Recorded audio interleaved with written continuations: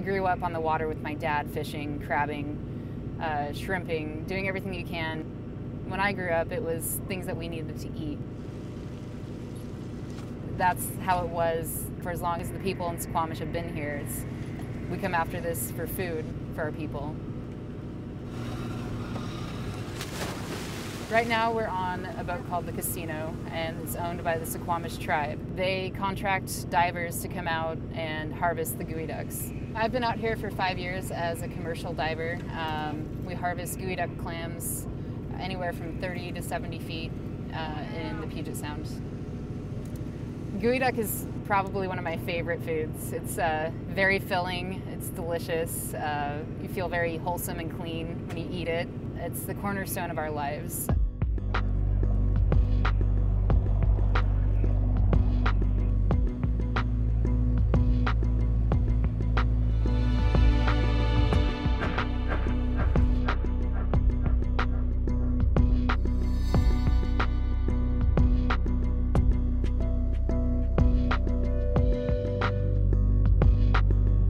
Puget Sound Keeper's been around for 30 years, and a main aspect of our work is to patrol our waterways.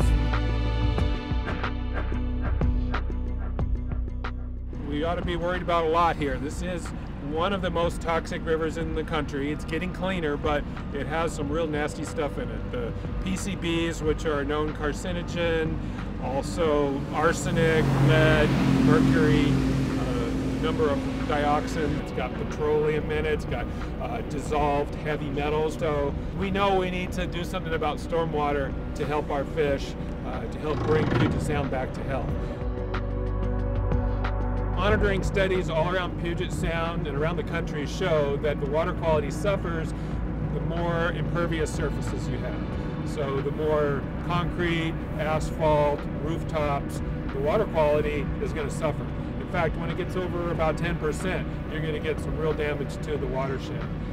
So we need, knowing that through urbanization we have a lot of areas that are under pavement, we need to use management techniques to control that.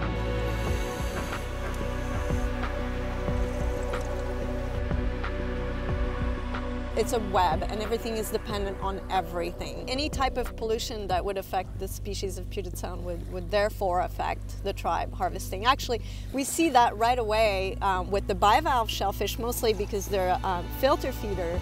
And in areas where you have point source pollution, for instance, sewer outfalls, marinas, organic pollution with lots of bacteria and viruses, it doesn't kill the organism, but it's not fit to eat for human consumption.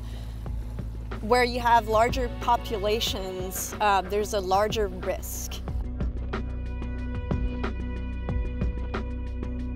The Department of Health has closed this river to all consumption of resident fish. So all shellfish, all crab, all bottom fish are way over the safe limits for human consumption.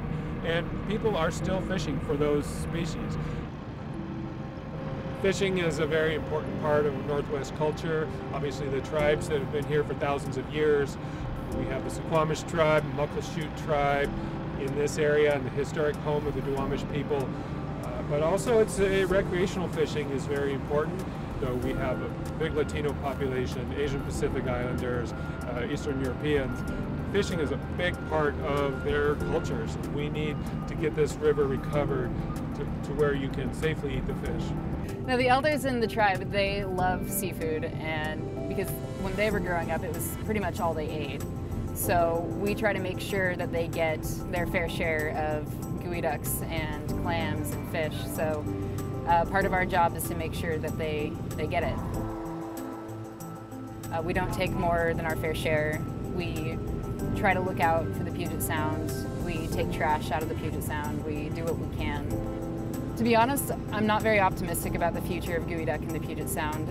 With all the pollution in the waters here, it doesn't seem like it would be very realistic to be optimistic or hopeful. I think we've got a window of maybe 20 years where we need to make some very significant changes. But we've got a lot of people coming in, huge amount of population coming in. And so how we adapt and how we impact the environment in the future really needs to change if we're going to have a good environment, you know, for our children.